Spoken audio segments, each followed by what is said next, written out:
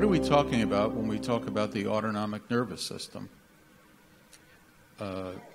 This is a classic diagram of the organization of the autonomic nervous system, and to a novice in the area, it's just impossibly complex.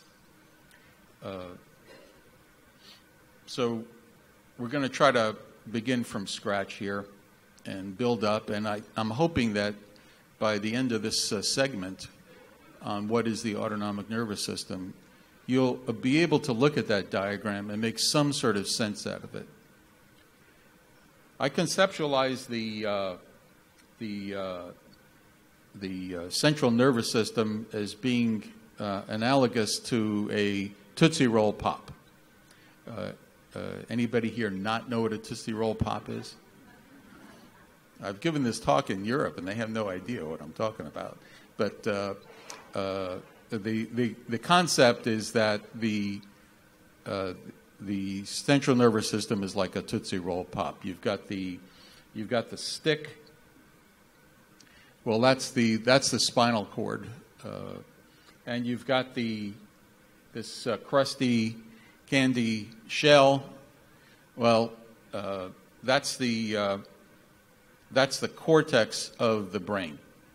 But as everybody knows, the key to the Tootsie Roll Pop is the chewy chocolate center, right? And that is the brainstem.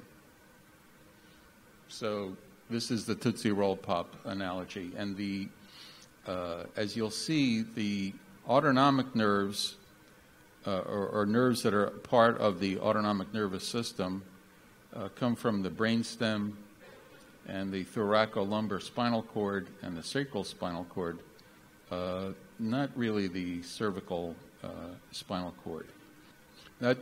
So far, I haven't talked about where the autonomic nervous system is. That's the central nervous system. I divide the peripheral nervous system into two parts. The somatic nervous system, which is responsible for interactions between the organism and the outside world, especially by way of skeletal muscle.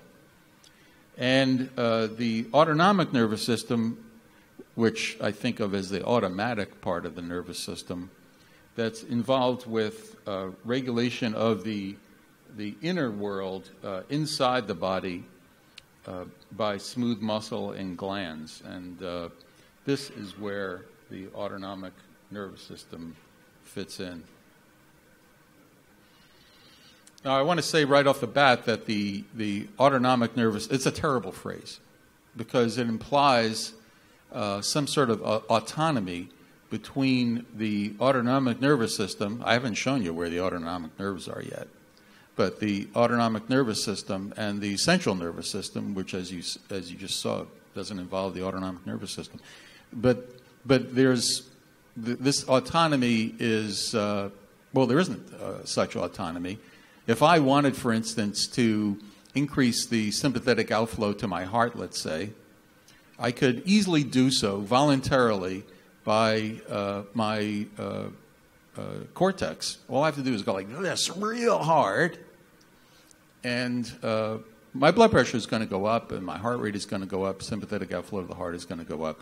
So this idea of autonomy, I think, is wrong.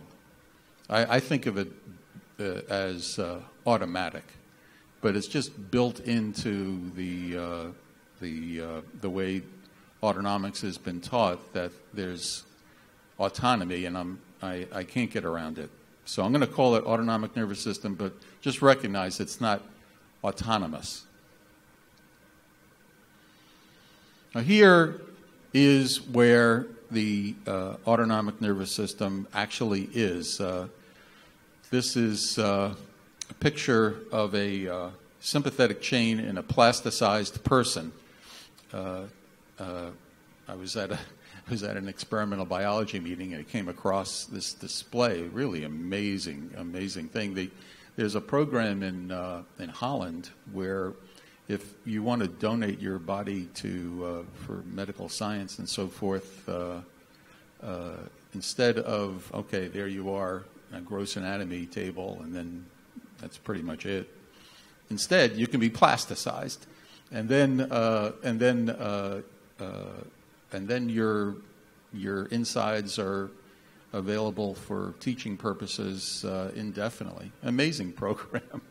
Anyway, I came across this, which shows beautifully the sympathetic chain. You can see it's outside the central nervous system, and is kind of arranged along the front of the posterior ribs, and you can see these accumulations of nerve cells, and those are the ganglia.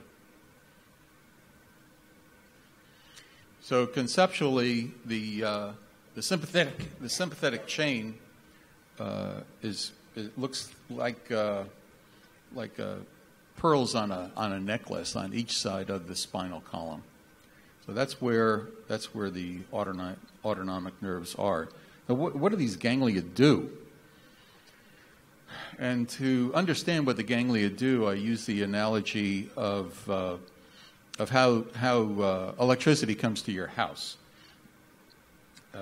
You don't, of course, there's a generator plant and distribution center, and then these towers that convey thick, high voltage electricity.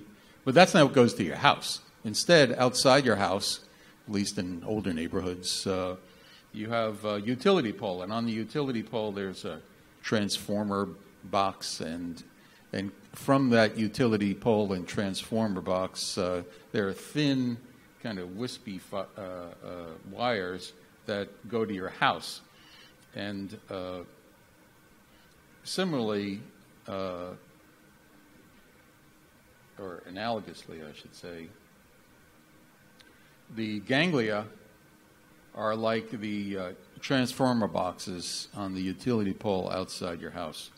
So you have these thick, rapidly conducting preganglionic fibers, and then you have these wispy, slow conducting, thin postganglionic fibers, and that's what actually goes to the target organ and the nerve terminals in target organs.